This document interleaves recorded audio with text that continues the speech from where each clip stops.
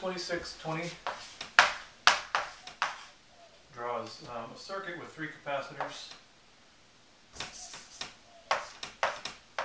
and a battery. So capacitor here and a capacitor here, and then another branch, capacitor there, like that. This is C1 and it equals 3C. C2 equals C, and C3 equals 5C. So 3 different capacitors is just telling you that their values are multiples of each other. Capacitance of 1C, 3C, and 5C. So the first question, A, is what is the equivalent capacitance of this entire circuit? So what you essentially have is you just follow the path and you have a capacitor here, and then it splits into 2 capacitors in parallel. So we have really then a series combination of this capacitor and this branch. Right? So we would say 1 over C equivalent, because this is series, we would say it's 1 over C1 plus 1 over, and then whatever this branch's equivalent capacitance is. Well, a parallel branch is, capacitors is the easy kind where you just add them. So this would be 1 over C2 plus C3. So this one we can sort of do in all one step because it's really just one series and one parallel. And for the parallel you just add. So that's what it would look like. So it would be 1 over C1 is 1 over 3C plus 1 over C2 plus C3 is 6C. And what is that? We multiply this by 2 over 2 to get a common denominator. That's 6C, 6C, so 2 times 1 is 2 plus 1 is 3.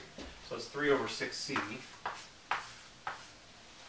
But of course that's 1 over the equivalent capacitance. And if we invert it, we see that the equivalent capacitance is just 6C over 3 is 2. So I'll write it down here, CEQ equals 2C. So that was part A. Part B and C, I like to do at the same time. So this is B and C. Because it asks to rank the 3 capacitors by their charge and to rank them by their voltage drop. So you can sort of argue and word your way around each one without doing any equations, but I think it's better to do a little bit of math to show it more clearly. And in doing that, you sort of do them at the same time.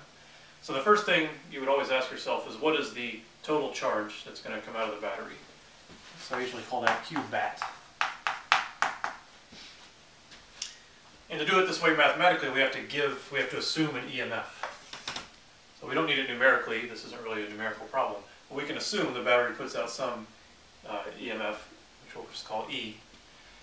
So Q bat is just the equivalent capacitance times the EMF. Right? So it's always just the EMF times the equivalent capacitance, or in this case it's 2C times the EMF. 2CE. That's how much charge is going to come out of the battery. That means that's the charge that's going to have to build up on C1, because this one is by itself. So this charge comes out here, you get plus 2CE there, minus 2CE there. So we've already answered one question. Q1 equals 2CE. If we know that, we can also get the voltage drop across C1. Delta V1, CV equals Q, so it's just its charge Q over its capacitance, which capacitance for C1 is 3C, so it's 2CE over 3C, which is 2/3 E. Alright, so all we did is we figured out, did the equivalent circuit to get the charge, and now we're just applying it to a single element. Right, so there's Q1 and delta V1. What else do we know? Well, once we know the voltage drop across 1, if the total voltage drop is E, and if we drop 2/3 of that E across C1, then it must drop the other third across that branch, across those parallels. Right? The potential here has to be the same as the potential here. And by here we're down to 0.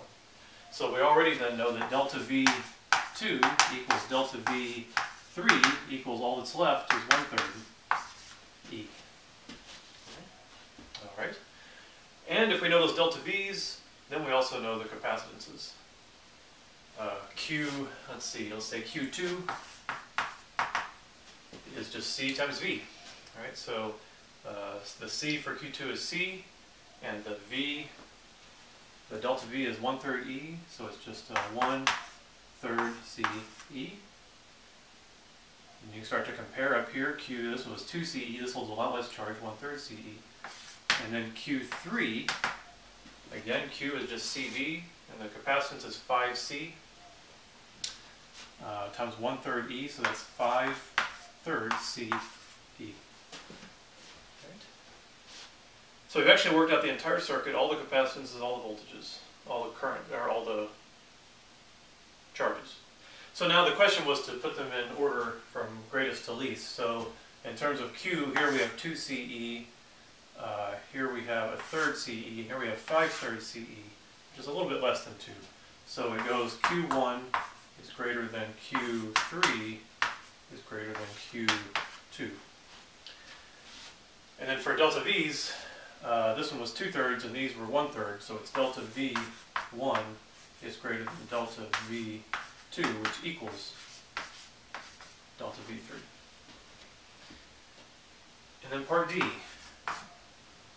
Part D, yes, so the question for part D is if C3 were to get even larger, make it 10C or 1000C or whatever, when C3 goes up, what happens to the charge on each of the other capacitors? Okay.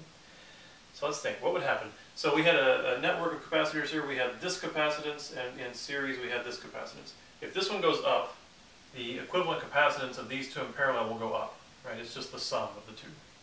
Okay, so 3 goes up, these two go up. If this goes up with this goes up in series, the total capacitance still goes up, even though they're in series.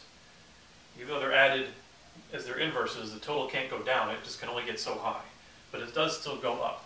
So if the total capacitance of the circuit goes up, more charge is going to flow out. For a constant V, more capacitance means it holds more charge. Therefore, that charge has to go up, because C1 holds all the charge coming out of the battery. It holds an amount equivalent to the amount that comes out of the battery. So Q1 must increase. And let's see, so, and then we have whatever voltage is left across our branch here, and if we have a constant voltage across these two, then this one will have to go up, and then this one will have to go down, because this one will take more of the charge from that one. So Q1 will have to increase, Q3 will increase, because it will take charge from Q2. We'll decrease it. That's it.